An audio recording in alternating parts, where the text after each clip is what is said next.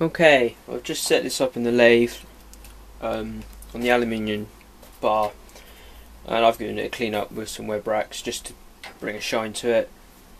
I'm going to put some permanent marker on. It's when we mark out for all the holes for the Galloway tubes. I find it easier to black it or blue it, as some people say. I'll do it with the lathe running.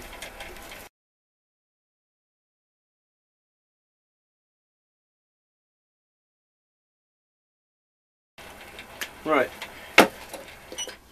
that's nice.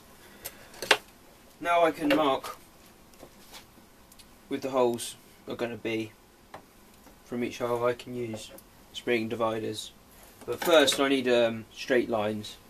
I'm going to put that in the V block and use my scribing block to scribe the lines. Okay, so now I've just set up on my surface table. I could do with having two V blocks, but I only have the one, so I'm just going to make do with that. I'm going to mark the centre lines, so I measured from the top and taken off half the amount. The tube gives the centre height, so I'm just going to scribe first line. This height gauge has got a carbide tipped end, which is quite handy for scribing.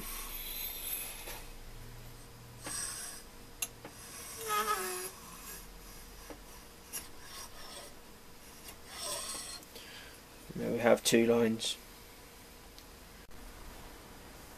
Okay, so I've scribed the centre line both sides and I've turned it 90 degrees so it's vertical. Now I'm going to mark the actual lines for the Gallo tubes. This is quite low, this one, so you probably cannot see it.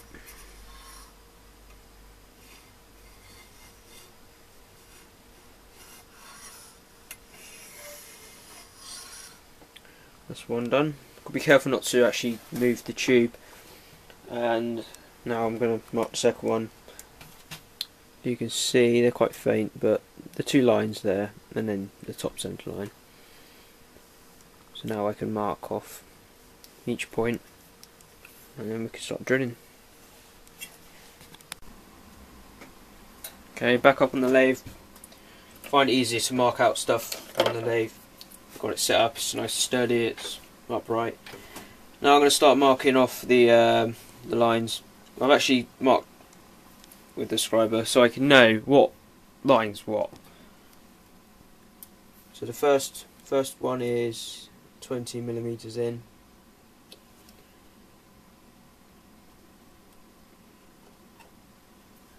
Now I can use the dividers to set these. I think it's correct to drawing. It's 14.5 apart.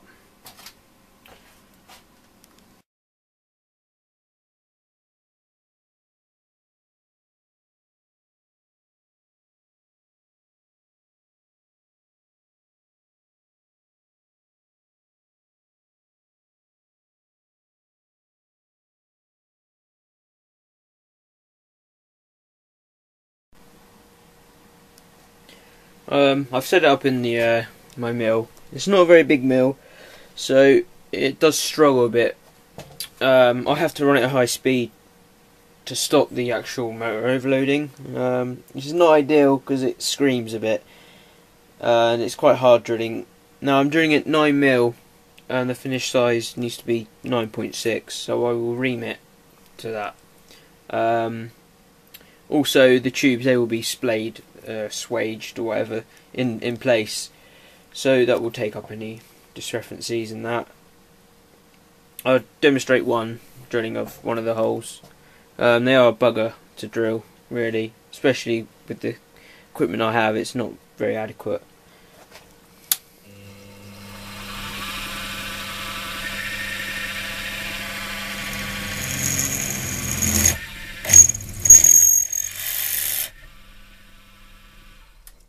That's one hole done. Now I lower the Z down because I don't have enough quill travel.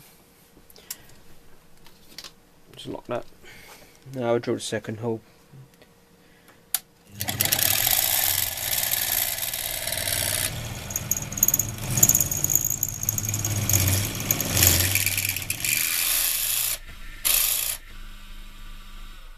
Okay.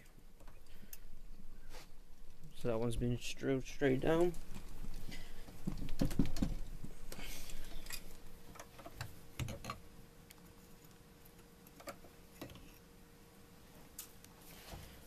Drilled all the 10 holes.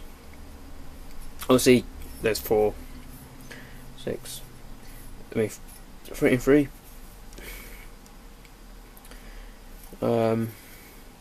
I did drill them all in the right places. I didn't get one wrong. I double checked that I was drilling in the right spot every time. So now I've just given a little bit of a deburr, give them better clean up later. But I want to enlarge the holes now to fit the tubes. Now I have a tapered reamer which I can take them up to near enough on size. Some of these holes you see they're not exactly round, they are that typical triangular shape you get from drilling tube and flat sheet. So good job I really drilled them undersize for this. So now I try the hand reamer. I have a few large tapered reamers which I could use as well to get these better. I'm just taking them up to the blue mark, which is just a smidgen undersized, and then I'll use the full size reamer, the actual size reamer, to ream the holes to the correct size. I've had a bit of a clean up and just test fitting them. They're a nice fit, very nice fit. When they get swaged in, they'll be a bit better as well. Just grab some more.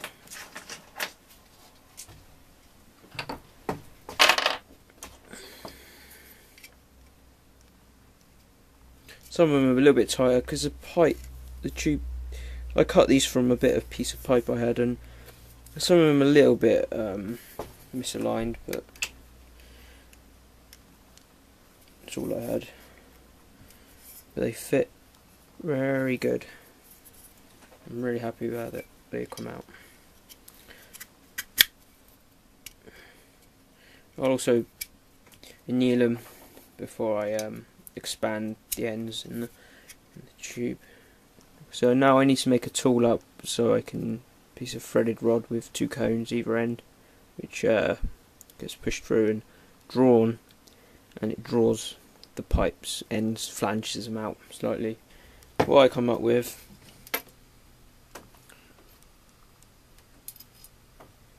is 2 cones.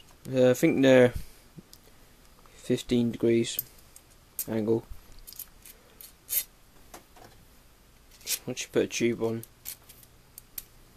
put the second one on, and a nut, and obviously as you draw up, it expands the ends. I've done 3 already, so we can do some more now. Just experimenting with it, the pressures. I find that I can get them up tight so that the copper does not actually revolve in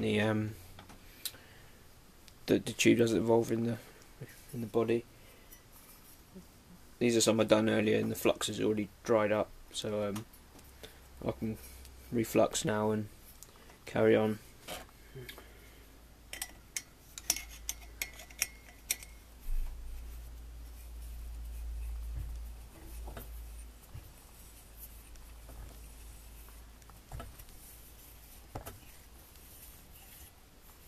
This really works well. I was surprised how well that actually works. That's that bitten on now. Don't go any tighter, otherwise it's not necessary.